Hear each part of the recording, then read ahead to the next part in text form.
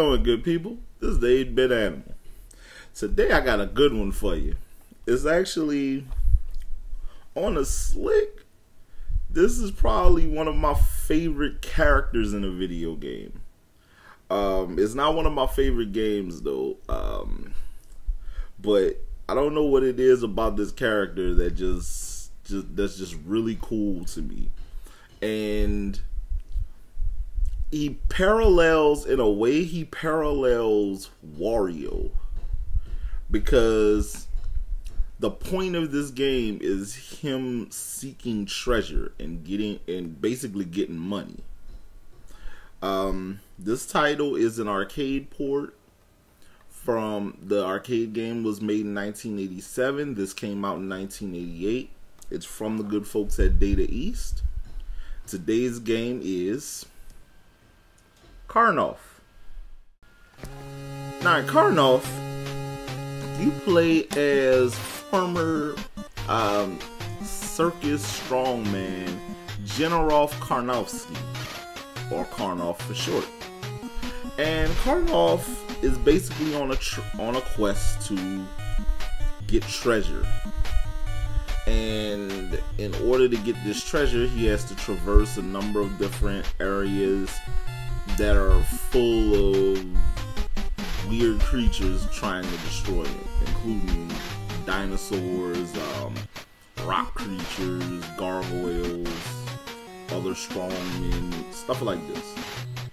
Now, to aid in your quest, you can find a number of different items: high jump boots, ladders, some wings.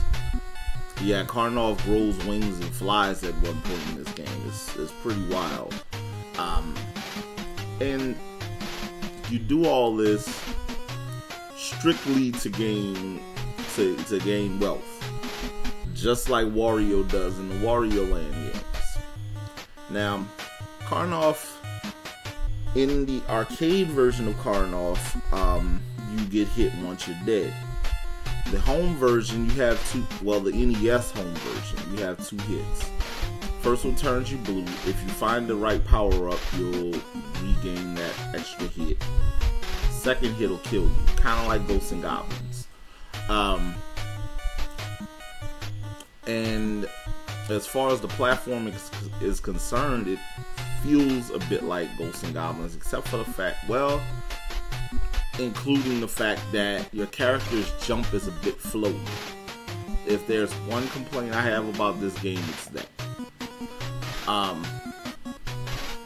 But as far as the character is concerned, Karnov himself has appeared in a number of different Data East titles, because he was essentially Data East's mascot, which is the weirdest thing ever to me.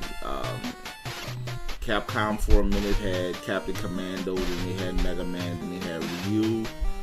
Nintendo always had Mario, Sega had Sonic. Data East had a Russian strongman as their mascot. It's utterly hilarious. But he appeared in as the first boss in Bad Dudes vs. Dragon Ninja.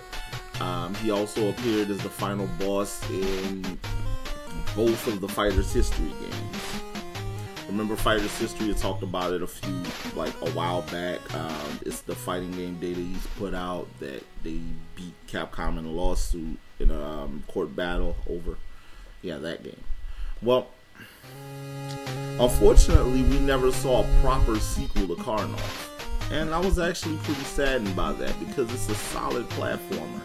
And it's one of those games that it has a lot of character. It really does, especially to say this game came out in '88 and your character doesn't really talk. There are no cutscenes in the NES version versus the Famicom version.